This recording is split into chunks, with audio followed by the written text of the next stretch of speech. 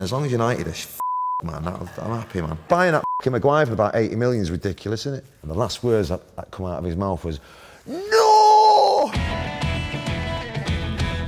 First match I went to was with my teacher, and he was called Mr. Walsh. For some reason, he'd just get like 10 tickets or something. And he'd just go, look, whoever's been cool and all that can come. So we'd go and we'd watch we'd sit in the Platt Lane, I think, and it was like Joe Corrigan or something like that. We'd all be sitting at the back. I think we were about 8, and we'd have little sandwiches, and that's how I got into it, kind of through Mr. Walsh. With Pep being there, it's a game changer, isn't it? It's just on another level. I think it just keeps them awake, you know what I mean? All that animated stuff, you know. If you've got a manager like Wenger and that, who just sits there, or Ericsson, you know what I mean? Just sitting there in the front, you'd be like that going, yeah, you know what I mean? You want someone just fucking on your case all the time, I think. So I think it does well. But it'll shit when he goes, I guess.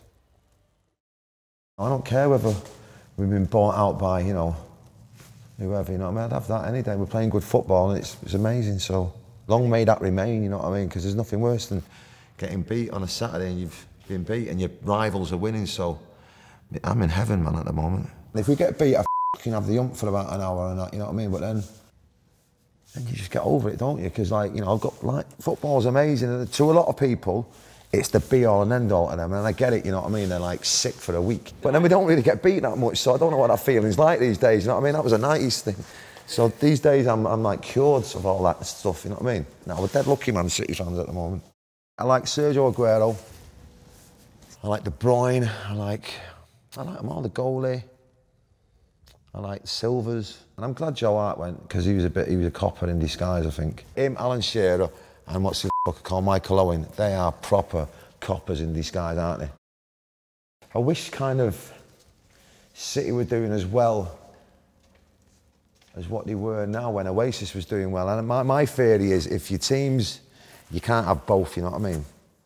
So for me, I mean, obviously I'm doing all right now as this solo fucking thing and that, but which will do, but like my fear was like you can never have Oasis and City doing well at the same time because that's fucking greedy, you know what I mean?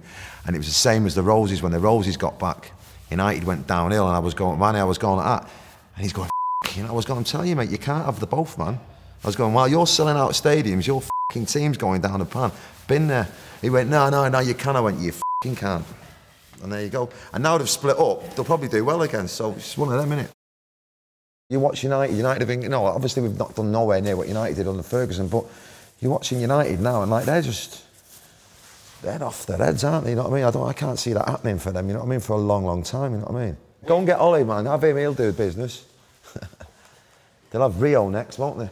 Which would be a laugh. They should just get Roy Keane in just to really fucking kick out of everyone and cause a bit of chaos. Buying that fucking Maguire for about 80 million is ridiculous, isn't it? I always look at United, man. I'm asked about Liverpool. You know what I mean? It's United. For me, I look at United scores before City. If they get beat, I'm fucking asked.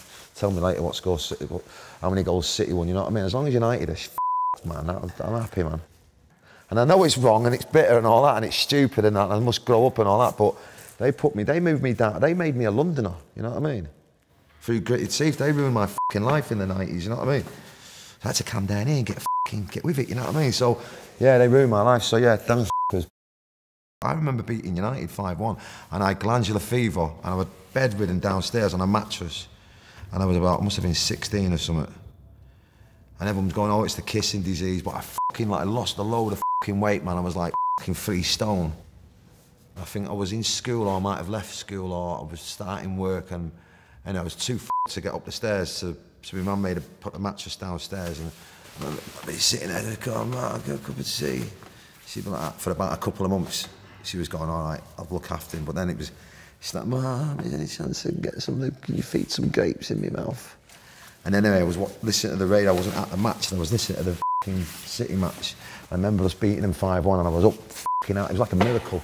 I was up out of the chairs, just fucking jumping about, fucking gobbing at everything, and booting shit in my mouth, and I think that was the end of it. I think my mum was like, right, you fucking go back to work or school or whatever the fuck you do.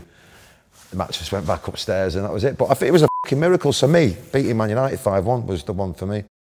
My mate, who goes round, I can't even mention his name because he's fucking talking shit in the press at the moment about how he started Oasis and stuff. Anyway, he had a white van. I wasn't working. He's going, look, and he's a United fan. He goes, let's steam up to, was it a cliff or something? And we sit in a fucking van like that, and I'd be smoking like that. And then Mark Hughes come out, and he's Aston Martin, and this geezer turned around and goes, do you want your car cleaned? He's going, he looked at us, and he's going, yeah, go on then.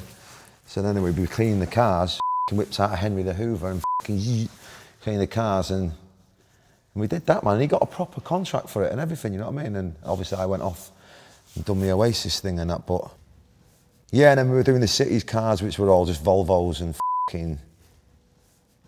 I think they were just all Volvos. Uniteds were all BMs, and I don't think there was Rolls Royces, but there was a few Aston Martins knocking about. But now you go to cities and it's like stupid cars there now, man. There was more spitting on the just going like that. I can't be arsed going over there. That was the days when I was smoking ganja, so I was a bit lethargic, and you're just going like that, putting it in that thing with soap, and I just go, you dirty then, and just clean it, you know what I mean? There was none of that scratching with the alloy wheels, none of that. And then there'd be a few quid knocking in the glove compartment, so you'd help yourself to about 30 quid in pound coins, you know what I mean? So it'd be all right, man. I'd be minted, man, so well done, United. It has to be Maradona. I know everyone, like, you know, all the fucking hardcore England fans from Yeovil will fucking, you know, be going, yeah, you dick, what you on about, you and all that. But Maradona is a character, isn't he? You know what I mean? I met him at a party in Argentina. He was in a hotel that we were staying in. We'd done a festival, and then the next minute we were in the bar, in the fucking lobby, you know, in the lobby bars. Next minute we see about 30 people just scarping at the hotel. I was going, who's that? Anyway, we find out it's Maradona having a party in the penthouse. So we've asked our geezer wanted to go up and have a word with him, and anyway he sent it down and said, right, only two of you can come up, the Gallagher brothers. So we've obviously fucked everyone off and scarpered into the lift, gone up there, and he was there, his eyes were like fucking moons. And I remember we were going, look, let's get a quick picture with you and then we'll leave you to it. And he was like, he had this little bottle top and he was like doing headers with it. Anyway, it looked a bit heavy in there, and he was off his face. I remember Vincent Company coming, we had shots, and I think I'd been drinking all day, and Vincent Company, I was in the town hall, and Vinny Company come out. I was going, come on, let's have some shots, and he just walloped about 8 of them. I had about 2, and flew up. And he's going, I thought you were meant to be a hardcore on the booze. I was like, yeah, I've been drinking since 11. Well, you've been fanning about in the pit and all that. But anyway, he was hardcore. I think I had 2 puked up and got carried out. Well, you know the famous one where we done the fire extinguisher? That was one like in Groucho's. And he was going, go on, you got your rule with it, have you? I was like, shut up, you Geordie. And he was going, go on, and he was giving me all his jewellery, like all this mad gold jewellery, like Mr. T. I was going, I don't want your jewellery, man. And he's going, come on, man. Anyway, I was pissed and he was pissed. And I think he's got that OCD, you know, or one of them where he keeps cleaning up, like every time I put a beer down, there's a little bit of wet patch. He kept cleaning it up, and I thought, I'm going to have him in a bit. Anyway, so he was down, I was getting off out, and I thought, I weren't even meant to be in there, actually. I was banned because I was snuck in on our kids' past. And as I'm going out the door, I turned around to Gazza, I said, yeah, Gazza, you and he's going, what are you man, I just pulled the fire extinguisher out, and he's gone, because I know I'm going to spray the old gaff here now, like with the foam and that. And the last words that come out of his mouth was, no! And I was going, yeah, you Geordie, off, man. I was like Terminator. No, I'll tell you what it was like. It was like who's it? What's he called? The little the cocaine film. Scarface. It was just like, come on, you Geordie, and that was it. No! And I just, he was like Father Christmas, covered in water like a snowman. And that was it, and I got barred from there. That was a good time. And then I met him another time, but before that time, it was payback actually, that was, because I met him, I'd lost my voice and we were doing Loch Lomond, and he'd signed for Rangers. And anyway, someone goes, look, you can't be staying in Glasgow and that, because you've got to go and chill out and get your voice back for these big gigs. So I went, right, okay, let's go up to this nice hotel up in the countryside. Getting out of the car, me and the security guard, 9 o'clock, I think I'm going to get in, have a drink, like honey and lemon and all that boring stuff that goes with the job. And I'll get my head down, and I'll be up and I'll be all right and all that. So as I'm getting out of the car, I'm greeted by Jimmy Five Bellies. I was going, for fuck's sake. And he's going, I heard you were here, man. I was going, yeah, oh, yeah. Okay, actually, I couldn't even speak. My voice had actually properly gone. I was going, fuck. Tell him I've got a bit like fuck it. And he's going, Gazza's waiting for you in the fucking bar. I was going, fucking hell, but I had to walk past the bar to get in the lift to the fucking room, and he's knocking back these tequila shots. Like I've never seen anyone like proper just going for it. You having a fucking drink then, you man? I was like, oh, fuck it, go on then. Anyway, get into a session with him, don't I? But I was fine actually, man. The booze sort of woke my voice up and that, and the gig was all right, I think. But yeah, I was telling him, I was going, look, I shouldn't be doing this, mate. I've got fucking, come on, you're meant to be fucking rock star, aren't you? I was going, yeah, but I have. I've got one with a shit voice, and it's not well. But anyway, that was that sort of payback time. Glenn Hoddle was talented, wasn't he? I mean, I guess so. Letitia, yeah, I guess so, man. Yeah, there's been loads, aren't there, really? I mean, he's the one that fucking wore his heart on the sleeve, isn't he? The rest are all like fucking robots, aren't they? He's the one that, like, I think he's the most down to earth one. You know, everyone goes in a bad way and all that, but I'm sure he's the one that seems to have struggled with coming back into the real world. You know what I mean? Whereas, you know, a lot of them are easy coming back into the real world because they're not, you know, they never really left it. You know what I mean? Whereas he was fucking phenomenal money. You know what I mean? The prices to get in these days are ridiculous. Not that I've paid and that, but I imagine it being expensive. You know what I mean? And having kids and all that, so they should definitely lower the prices. They should bring standing back. Whoever these people are that we're talking about, they want that game for themselves, don't they? So they call us the thugs and all that tackle. They up the prices and that, so we can't go in it. They want to bring it back to the old rattlers days, don't they? Everyone's you know what I mean? The people that make it good are the people like us, you know what I mean? And all that sitting down shit is like I remember going to City, it was City against Everton, I think it was the last game I went to, and I went, I ain't going anymore.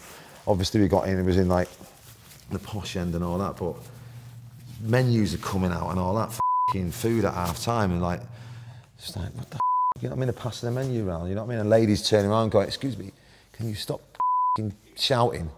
And I don't think I was swearing that day, I was just like, come on. I might have a bit swore, but it was like, it was all, everyone was telling everyone to be quiet, and I thought, you know what, I ain't going anymore, I'm going to watch it from the comfort of my house. Eric Cantona, definitely. He's just got a temper, hasn't he, and stuff, you know what I mean? He don't take no shit, and I think, and he's got a bit of flex, you know, he's just got, I don't know, man, he's a bit of a boy, isn't he, you know what I mean? Sergio Aguero's mega and all that tackle, but he's not a rock star, is he? You know what I mean? He's more of a, and I'm not digging him out because I like him and that, but he'd be more of a, I'm not going to say it because I love him and that, but I just don't think he's a bit nice, isn't he, you know what I mean? He's our Sergio, whereas Eric Cantona's a bit of a in it, and I think he'd get away with it. You've got to be a bit of a to be a rock star. Oh, Balotelli, he'd be a rock star, I reckon, because I just think, you know what I'm saying, it's them fuckers. Second album is coming out on September the 20th, I think, day before my birthday. It's got, I think it's got 11 songs on it, 12 songs, and I think they're good, man. Pretty special, some good music on it. It's a lot deeper, I think, the album, than the last one. I think it's more like better songs and a bit more, it's just got a lot more soul to it. I like them all, man, but I haven't played a lot of them yet. You know what I mean? I played Shockwaves, The River, and I played Once. And Once is the one, I think. Once is a special song. It's the music first, and the words more. You know, there's loads of songs out there with words in it, and that. But I think it's the music, the feeling. You know what I mean? That for me, it's the melody. You know what I mean? Half of the time when I write stuff, it's not really what I'm writing, what I want to really write. You know what I mean? I'm sort of just writing it down. And I'm going, you know what? Yeah, I'll fucking do. But it's the music and the melody, and if it means, you know, if it's touching in a certain way, but sometimes you get it right, sometimes you get the music right, and you get the melody right, and the words are pretty meaningful. Sometimes you don't get them all at the same time, you know what I mean? It's like Supersonic, like Oasis, what the fuck's that about? It's a good song, and it does something, but what is it about? It doesn't have to mean, certain things don't have to mean certain things all the time, you know what I mean? I don't think too much about it, man. I've never been one of them people that sit down and worry about where it's coming from. It'll happen when it's meant to happen, you know what I mean? There's a lot of people that panic and go, oh, you know, I'm never going to write a song again. I don't give a if I write a song again, you know what I mean? I'll get someone else to write one for me. And then I just go and make it brilliant, don't I? With this brilliant voice of mine. We used to play football on the bowling greens, you know, with Park and that, and like, you know, you're sitting there and you're thinking, you know, football comes to you, it come to me more than way early before music. Music come to me like when I was about 18 or something, you know what I mean? If I saw someone walking down the road with a guitar case, we'd just be fucking bouncing the ball off his head going, you fucking weirdos, you know what I mean? Because we just thought it was weird. And a lot of them people that were in bands them days, there was none of this. People that were in bands were not like this, you know what I mean? Like they were fucking leather kecks on and fucking biker jackets, and they all looked like the Cure or the Smiths and that. They just looked fucking weird, and that was not for us. We were all wearing that, so we'd be playing football. So yeah, football all the way. And then I think when the Roses come along, I mean, and then like they kind of, and the Mondays and all that, they were dressed a bit more like us, you know what I mean? You go, you know, people like us could be in bands like that. Obviously, you've got to learn a guitar and learn an instrument, but yeah, football was definitely knocked at my door before the music. I think if you get nerves, you shouldn't be doing it.